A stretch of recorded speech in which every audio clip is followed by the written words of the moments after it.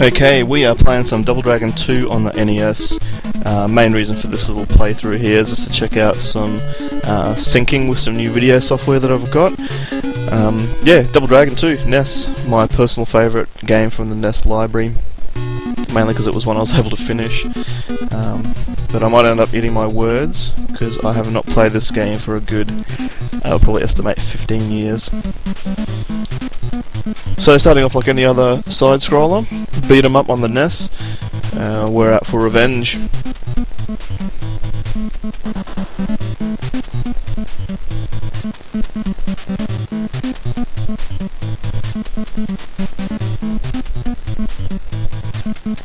Seems to be your usual cliche backstory. The protagonist's girlfriend's been taken by an evil group of thugs, and we're gonna side-scroll our way to get her back. Level 1, here we go.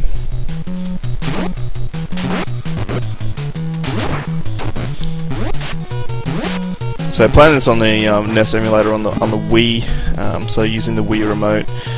Not using that as an excuse, but there used to be an awesome move you could do after landing from a jump. You could spring back up and knee these guys halfway across the screen. There it is! So I don't want to fall into the trap of blaming the remote, but I'm not having much luck demonstrating this move. So I have to go with some old school, just fisticuffs.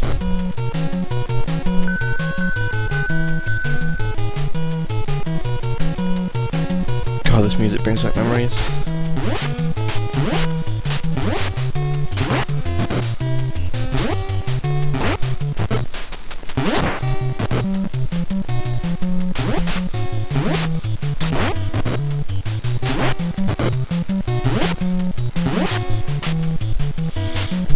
Okay, I have to go the old school way, just with the good old fists.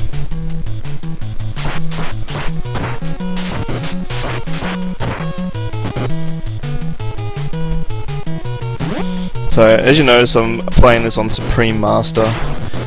There goes the knee again. The reason for that is, the first two difficulty levels only allowed you to play through...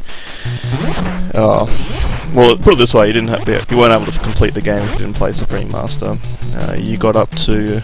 pretty confident it was just prior to the boss fight. And then it's like, no, if you want to get any further you have to play Supreme Master. Which, me being probably 10 years old at the time, that was a bit of a kick in the ass.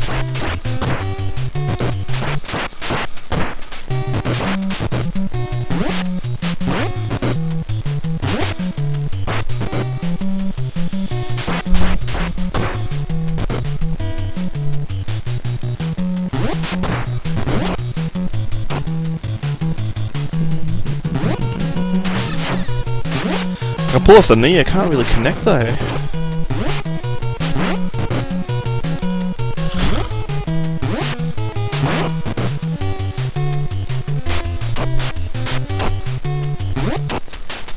Remember back in the old school when this is the only game that we had on the NES, or one of the only games, so for your usual Super Mario Brothers, Mario Brothers 3 when that came out too.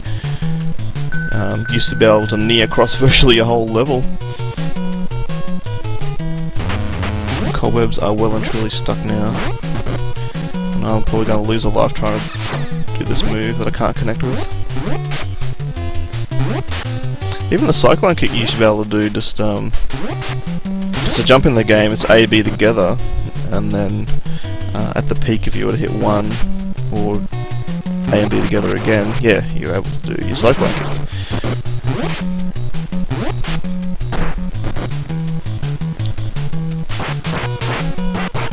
At the moment I'm just getting poleaxed by the proverbial ball and chain.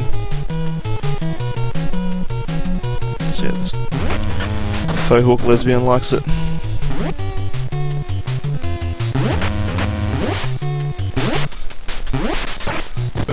Ugh. There's a knife to the back of the head.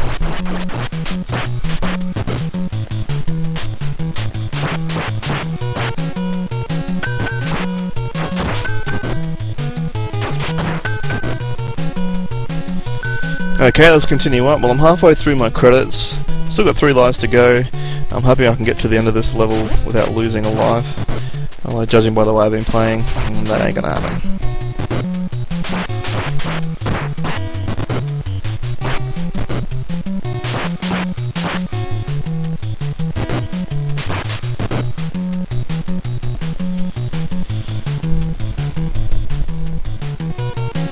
Level 1, getting towards the end.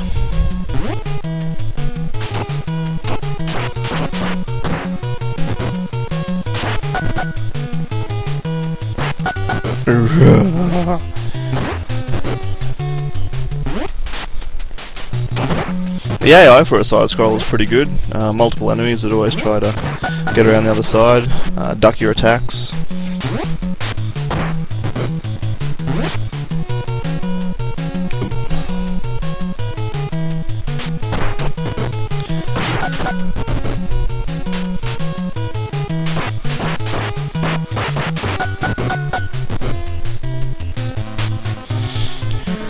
Okay, coming up to the last boss. In the old school, my brother and I used to play this game as Billy and Jimmy, 2 players. Used to lure him over to the edge there. One of us played decoy, the other one would jump on the other side and knee him off the edge. I'm going to attempt to do that now. I don't like my chances of pulling off a knee, or of surviving this fight for that matter. But we'll see what happens.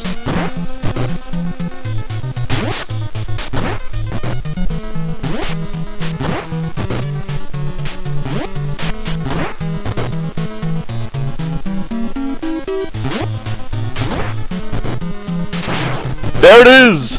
1 credit left, 3 lives remaining. So off we go, heading over to the heliport, trying to catch up with Marion. Might take a break there because this level has taken an unusually long time to finish, so we shall resume and see what happens when we get to the heliport.